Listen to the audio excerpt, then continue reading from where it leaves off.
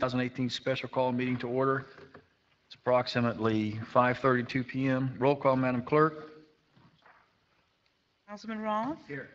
Councilwoman Faircloth? Here. Councilwoman Bailey? Here. Vice Mayor Shelley? Vice Mayor Shelley? Here. Mayor Porter? Here.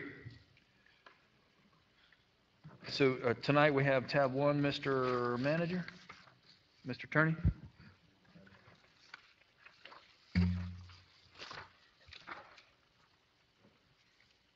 Yes, Mr. Mayor, there's a resolution of the City Council of the City of Homestead, Florida, approving a second amendment to the Homestead Station Development Agreement, providing for implementation and providing for an effective date. Mr. Manager. Hold on, Kate. Okay. Mayor, Council, this is an amendment to the development agreement between the city and Axiom DR Construction LLC, or its permitted assignee. And Mayor, if you like, I can read the memo into the record. Can everybody hear? Can everybody hear Kate? Okay. Pull that mic down just a little bit, Kate, so that's better. Please. Okay, and would you like me to read the memo? Please. Okay. The City of Homestead entered into the Homestead Station Development Agreement with Axiom DR Construction LLC, doing business as Axiom Construction Company LLC, the developer, on June 14, 2017. The agreement sets out the terms of a public-private partnership that includes development of a public facility, parking garage, retail liner, and open public plaza, and a private facility, 10-screen movie theater, 14 bowling lanes, video arcade, food service, and restrooms. On December 20, 2017, the Mayor and Council approved a first amendment to the development agreement, which provided for the construction of additional parking spaces, reduced the amount of the city's maximum monetary contribution toward the construction of the public facility, and authorized the city manager to administratively approve certain changes to the agreement, ground lease, and/or construction contract. The city and developer now seek to further amend the agreement as summarized below. City will convey the private facility site to the developer by special warranty deed after execution of a lease between developer and Showbiz Cinemas. The private facility site will be subject to a deed restriction limiting use of the private facility site to a family entertainment center use, which use includes movie theater use and a minimum of 14 bowling lanes, or other use approved in writing by the City of Homestead for a period of 5 years after the date of issuance of a CO for the private facility. No building permit for the public facility will be issued until a detailed construction schedule of values is approved by the city.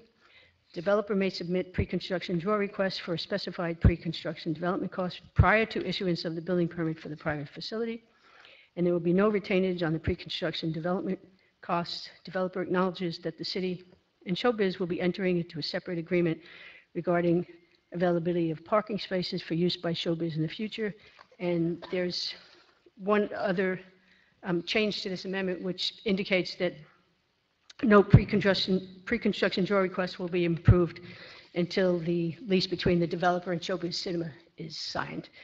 So staff recommends that the Mayor and Council authorize the City Manager to execute the Second Amendment to Homestead Station Development Agreement.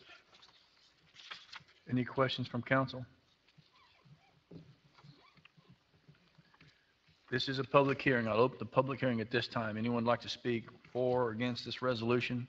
You're welcome to come at this time. Any final comments from council? Is there a motion? Move. Is there a second? Second. Roll call, Madam Clerk. Councilwoman Bailey? Yes. Councilman Ross? Yes. Councilwoman Faircloth? Yes. Vice Mayor Shelley? Yes. Mayor Porter? Yes. The motion carries. Tab 2. Mr. Attorney. Double click. Click again. There you go. Mr. Mayor, there's a resolution of the City of Homestead, Florida, approving the vacation of certain easements reserved to the city in resolutions R 2017-08-76 and R 2017-12-120, providing for an effective date. Mr. Manager. Mayor, by resolution R 2017-08-76, the City Council vacated the portion of Southwest First Street between Southwest First Avenue and Chrome Avenue, and all of the alleys located between Southwest First Avenue, Chrome Avenue, and Railroad Avenue, south of Southwest 320th Street, and north of Northwest 2nd Street by resolution R 2017-12-120, the city vacated a portion of Railroad Avenue, generally located east of Southwest First Avenue, west of Chrome Avenue, and north of Southwest Second Street. In both resolutions, the city reserved easements for public utilities over, across, and under portions of the right-of-ways vacated. The city has determined that the utility easements reserved by the resolutions are not needed and should be vacated. Staff has provided the public notice and mailed notice requirement by the city code.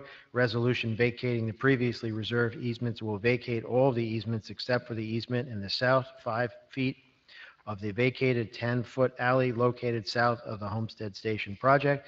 Staff recommends Mayor and Council approve the proposed resolution vacating certain utility easements that were reserved by resolutions R 2017-0876, adopted August 15, 2017, and R 2017-12-120, adopted December 20th, 2017. Always been anticipated for the project. This has always been anticipated. Yeah. Questions from council? This is a public hearing. You're welcome to speak for or against this resolution. Seeing none, close the public hearing. Any final comments? Is there a motion? Moved and seconded. Roll call, Madam Clerk. Councilwoman Fairclough? Yes. Councilwoman Bailey? Yes. Councilman Roth? Yes. Vice Mayor Shelley? Yes. Mayor Porter? Yes. The motion carries. Tab 3. Mr. Mayor, this is a resolution of the City Council of the City of Homestead, Florida, approving an amendment to the agreement for architectural and engineering services with DLR Group, Inc., to include additional services for the bidding or negotiating construction phases for the construction of the library for a total cost of $331,405, providing for implementation, providing for an effective date. Mr. Manager. Mayor, and thank you all for indulging us with these special calls on some of these items. As you know, for the big projects, we're headed towards a March closing date, and so some of these things are needed to get us to the March date. This is one of those. In December 2016, the city entered into an agreement with DLR Group for preliminary design services for the library. See CAR 1980, attached as Exhibit 1. In February of 2017, the agreement with DLR was supplemented to include final design development for the library, including development for architecture, structural engineering, mechanical engineering, electrical engineering, and plumbing engineering, but specifically excluded bidding and negotiation phase and construction phase services for the construction of the library. This new amendment will ensure that the architect, DLR, is involved in all phases of the construction, including pre-construction guaranteed maximum price negotiations, value engineering, review of contractor draw requests and submittals, responses to requests for information, as well as architectural and engineering services throughout construction. Staff recommends Mayor and Council approve the attached resolution authorizing City Manager to amend the existing agreement with the DLR Group to include additional services for the bidding or negotiation and construction phases of construction of the library for a total cost of $331,405. The additional services are broken down into two parts. One, a $33,840 fee for bidding or negotiation phase services, and two, $297,565 for construction phase services to be invoiced on a lump sum percentage complete basis. Any questions from council? This is a public hearing. I'll open up the public hearing at this time. Anyone would like to speak for or against this resolution, you're welcome to come. Seeing none, close the public hearing. Any final comments? Is there a motion? Is there a second? Moving to second. Roll call, Madam Clerk. Councilman Roth? Yes. Councilwoman Bailey? Yes. Councilwoman Fairclough? Yes. Vice Mayor Shelley? Yes.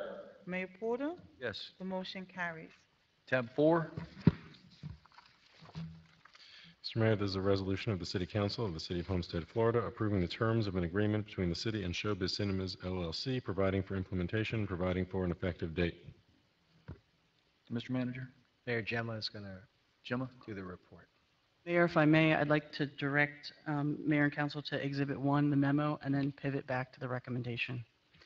Exhibit 1, this is a memorandum. By Resolution R 2017-04-36, the City Council approved the execution and implementation of the Homestead Station Development Agreement with Axiom Construction. Under the terms of the agreement, Axiom is required to construct a structure of approximately 65,000 square feet that contains a 10-screen movie theater, 14 bowling lanes, video arcade, food service, and to enter into an agreement with Showbiz Cinemas LLC for 15 years. Showbiz has asked the city to guarantee that a certain number of parking spaces in the parking garage to be constructed by the developer for the city in accordance with the development agreement will be available for use by Showbiz for a period of 99 years after the ground lease expires or is terminated. By Resolution R 2017-12-125, the City Council approved a term sheet for a tri-party agreement to be entered into by the city, Showbiz, and the developer, addressing the guarantee of parking spaces after the expiration or termination of the ground lease. The city, Showbiz, and developer have agreed that developer does not need to be party to the agreement, and that the contemplated tri-party agreement should instead be a two-party agreement between the city and Showbiz. The agreement in its entirety is attached as Exhibit 2. We pivot back to the recommendation on the cover of the car. Staff recommends that Mayor and Council approve the agreement between the City of Homestead and Showbiz Cinemas LLC. The agreement guarantees parking spaces to Showbiz and details the annual parking payment that Showbiz will pay to the city for the life of the agreement. It also includes Showbiz commitment for a continuous operation obligation provision set forth in the Showbiz lease for a period of 5 years after issuance of a certificate of occupancy for Showbiz, and the city's commitment that it will not provide direct financial subsidies to any new family entertainment businesses in Homestead for a period of 5 years after the issuance of a certificate of occupancy for Showbiz. Any questions from council? This is a public hearing.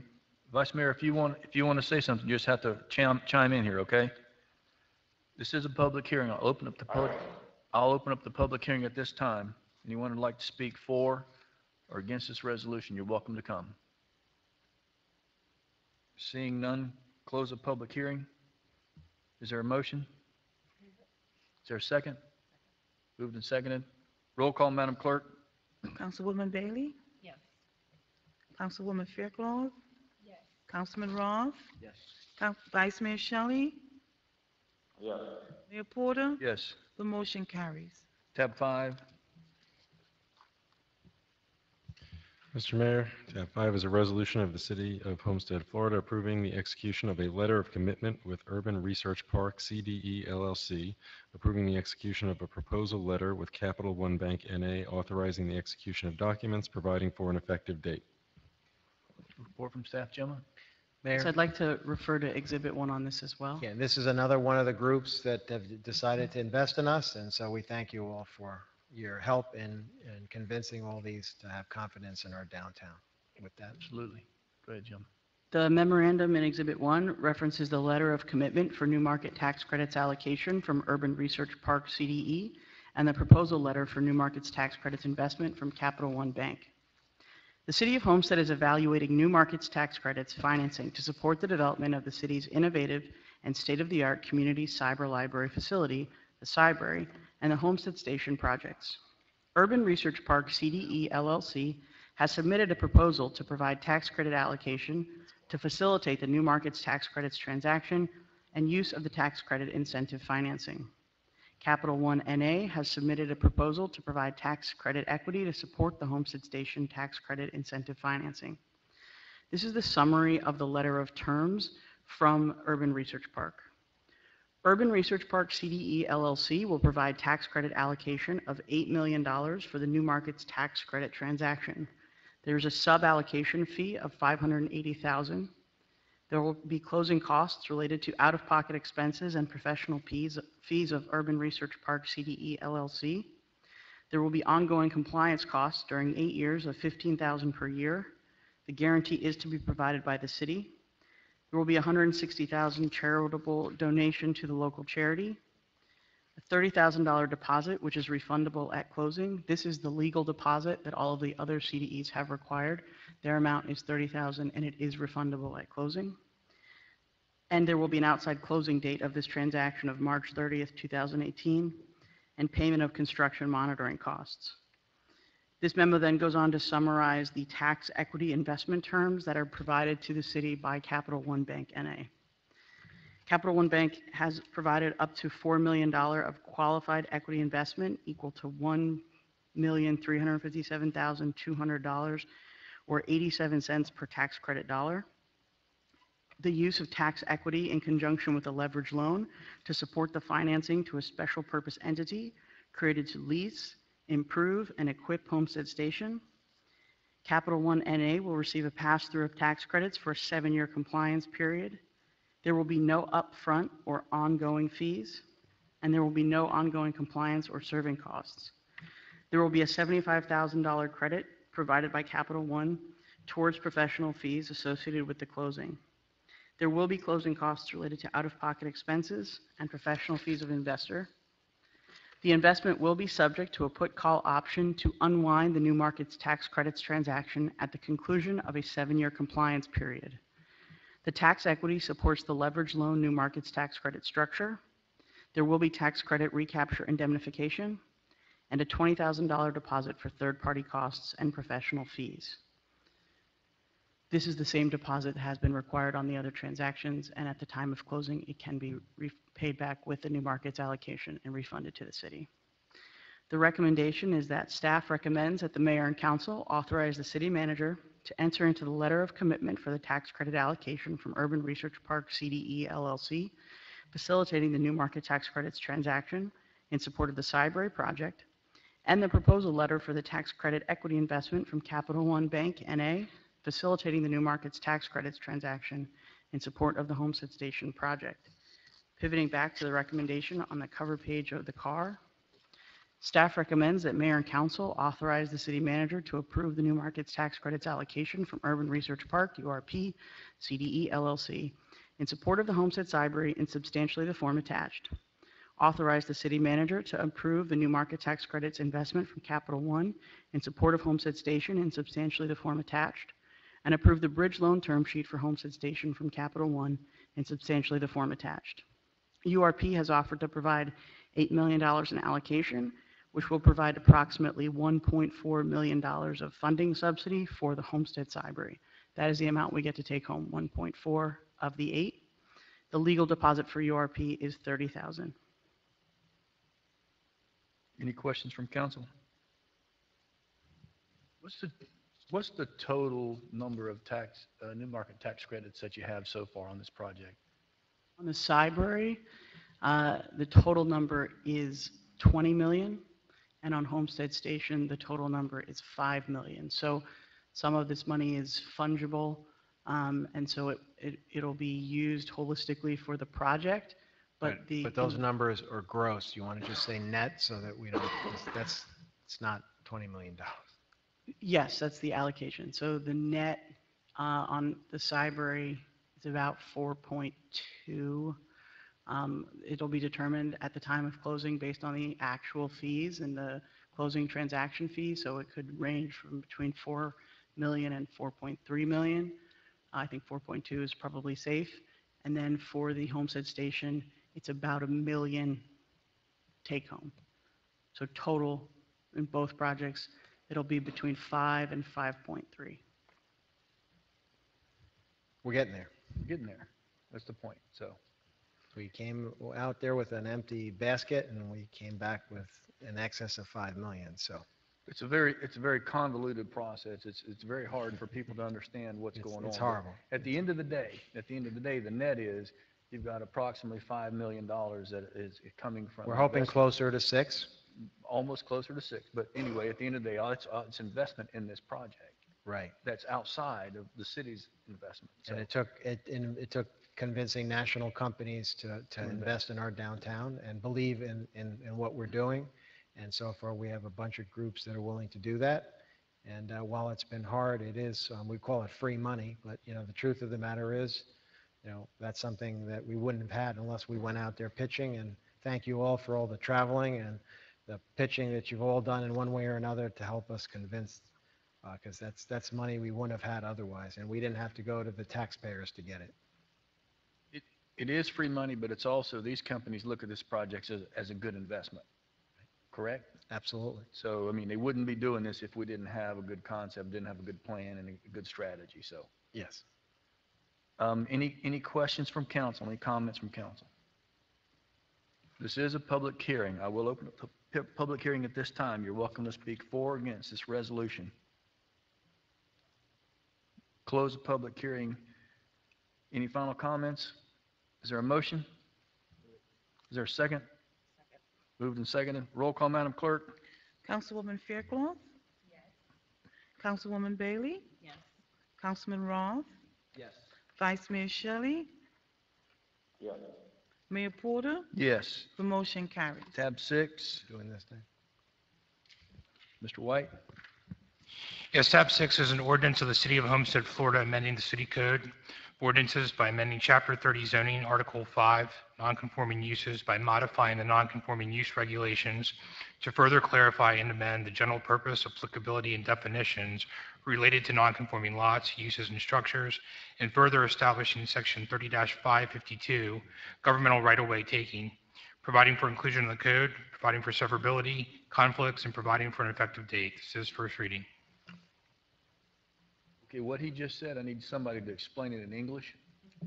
Because the way that I understand this is anyone that has property that is taken from them by the government for some right-of-way acquisition, it gives them the ability to have a grandfather clause, if you want to call it, some sort of protection against being closed down because of the, basically the government needing right-of-way. Was that what you just said?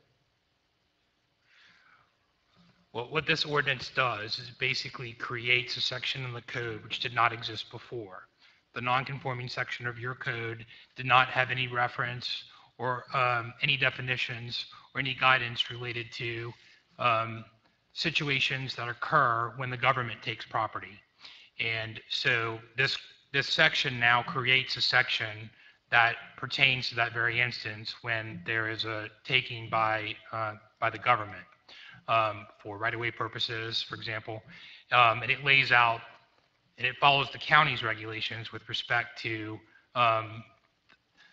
classification of nonconformities, which are a little bit more lenient under the new regulations for governmental takings than it would be for the regular nonconforming section that you have in your code.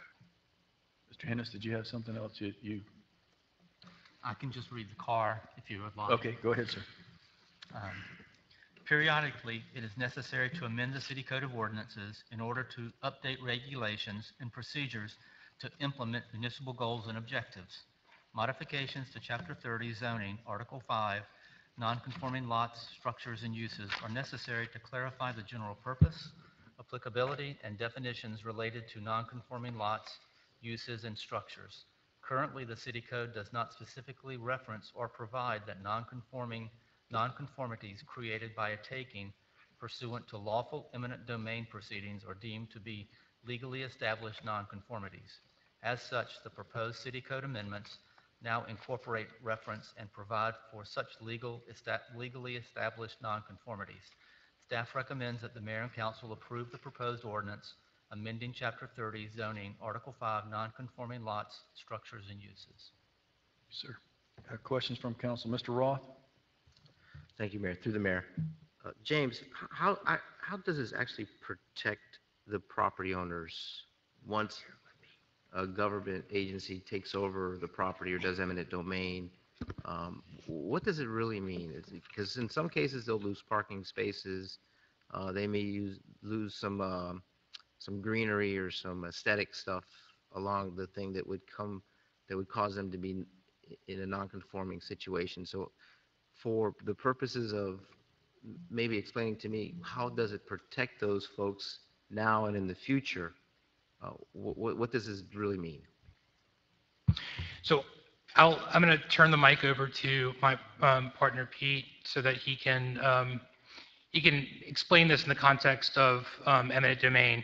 Every one of these is sort of a case-by-case basis, is a little different, but generally I think he can help explain why we're doing this and the effect that it will have on property owners who are affected by eminent domain proceedings. Councilman, if I may, by way of example, if you have a property, say it's conforming as to its setback, and as a result of the taking, it now no longer is conforming. Without this ordinance, the property owner may have to do something as drastic as cutting and refacing their building. Now, this ordinance will allow that property owner to continue to operate as they did without having to do something um, to bring the property conforming, in this example, to the setback. If the property owner, and it doesn't take away the property owner's ability to get damages as a result of a reduction in the value of their real estate. So, for example, if the market would indicate, if you can find comps in the market, in an eminent domain, you have to prove damages using actual market data. So if you can find comps in the market that would indicate that that property is worth less because it now has a non-conforming setback, that property owner will still be able to seek those damages, but will not have to do something as drastic under this example as cutting and refacing its building. Okay, so yeah, I think you said a lot there, and I'm still not entirely clear as to how it protects them. How does it protect the property owner? It protects the property owner by allowing them to continue to operate without having to do something that would be drastic if you did not have this provision. So, for example, and I'm not sure, James, what the front setback would be for commercial properties. Typically, it's 25 feet. It's 20 feet. So say you have a property on the project that is conforming now as to its front setback to 20 feet. And their DOT's project takes the front 10 feet away. Without this code provision, that property owner may be made to cut and reface the front of its building in order to be code compliant as to the 20-foot setback. Now, because of this ordinance, they won't have to do that. They'll be able to operate with the 10-foot setback. However, if the market would indicate that they're damaged, they'll still be able to get real estate damages. It's sort of the best of both worlds for them, because now they don't have to do something that could potentially shut them down for a period of time, even though DOT would have to pay for them to do it. Yet, if there are actual damages in the market, they'll still be able to recover those damages. Okay, so then in the future, let's say the property owner sells their property. Yes.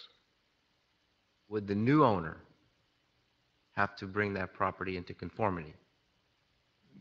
No, unless they do renovations on the building, or if somehow something happens to the building, which is more than, what, James, 50% of the value? Yeah, they would generally step into the shoes of their predecessor with respect to the non-conforming structure or building.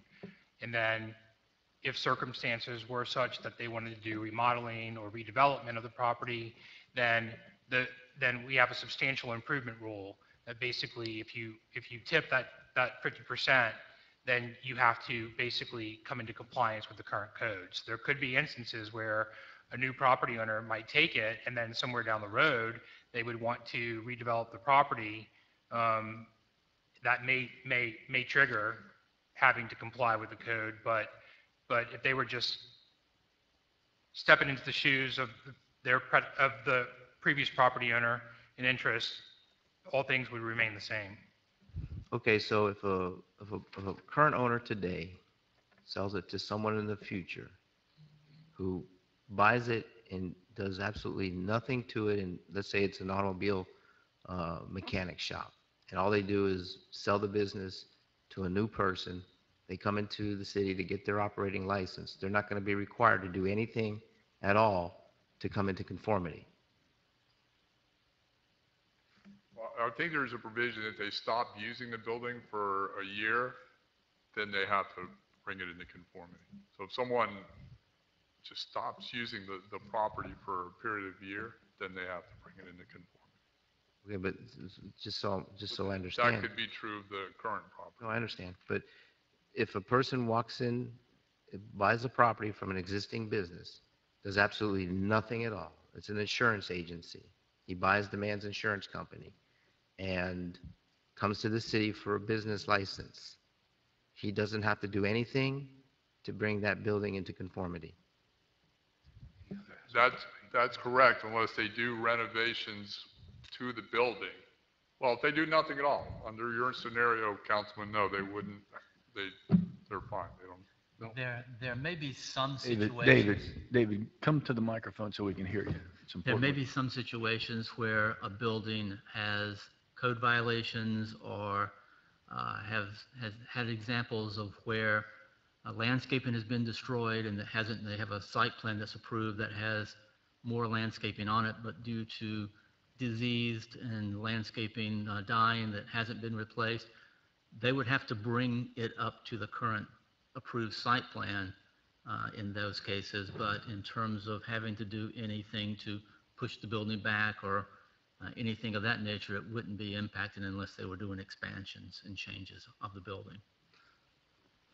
Okay, so aside from any potential code violations, and maybe some 40-year issues, because we do have buildings that may fit into that category, I just want to make sure that the current property owners, if they want to sell their businesses, don't run into any issues with conformity issues because of this. We've had problems in the future, in the past, where other administrations have passed certain things or did special exceptions, and then they go to sell their business, and they run into a whole lot of stuff where they can't do the transactions they thought they could do. So I just want to make sure that if there's something here that is not, advantageous or equal to the current property owners, that we're not doing something that's going to hurt them when they try to sell their business. That's what I just want to make sure of. I'm okay with doing it. I just want to make sure that the business owners that have property today don't have an issue selling them in the future because of this. Well, if it doesn't hurt them from a physical standpoint, because whoever they sell it to, as both James and David said, would be able to keep operating with that nonconformity. And in certain situations, if the reduction of that setback or the creation of that nonconformity results in damages which can be quantified in the market, and within the eminent domain cases that DOT is filing, they'll be able to get those damages. Right, and plus they'll be compensated up front for the eminent domain and whatever they need to do, the work they need to do. So I'll reserve until the public has a chance to speak as well. Thank you, Mayor. This just doesn't apply to DOT. It applies to any government, Miami-Dade County. Well, Mayor, we'll make the point that the way that this is drafted right now, there could be other areas in the city that would be added on in the future, but right now, this is limited to a specific area, which is the Campbell Drive US 1 improvement project, which we've described for that currently FDOT's doing with the Campbell Drive improvement. So it would only pertain to that segment, that particular project area that's identified. It's not citywide, but in the future, could always add different areas to this. Well, I think at this particular point, we all know the alternate route is going to go through Campbell Drive, and there's some acquisition that has to take place. But at the same time, anyone that has any governmental entity that comes in and says it wants to take some of your property, and then it forces you into a non-conforming use, basically forces you out of business. This just gives you a tool in the bag to basically say you're grandfathered in. And as long as, and the time frame is in the code anyway. If you're dormant for 90 days, I think, if anything is dormant for 90 days and it's a non-conforming use, you still have that problem anyway, regardless of this ordinance as well. So, And I would also point out that under the regular non-conforming provisions in the code, the trigger is 90 days. This actually gives a year. a year. So this is even more forgiving than the actual code that's existing. Correct. Okay. Any other questions from council right now? This is a public hearing. I'll open up the public hearing at this time. Anyone would like to speak for or against this resolution, you're welcome to come now. Seeing none, close the public hearing. Mr. Roth, anything? Okay. Vice Mayor, did you have anything? I haven't recognized you. No, I don't. All right, sir. Is there a motion on tab 6? Is there a second? Moved and seconded. Roll call, Madam Clerk? Councilman Roth? Yes. Councilwoman Bailey? Councilwoman Fairclough? Vice Mayor Shelley? Yes. Mayor Porter? Yes. Motion carries. Is there a motion to adjourn? Moved and seconded. Roll call, Madam Clerk? All in favor? That's good enough.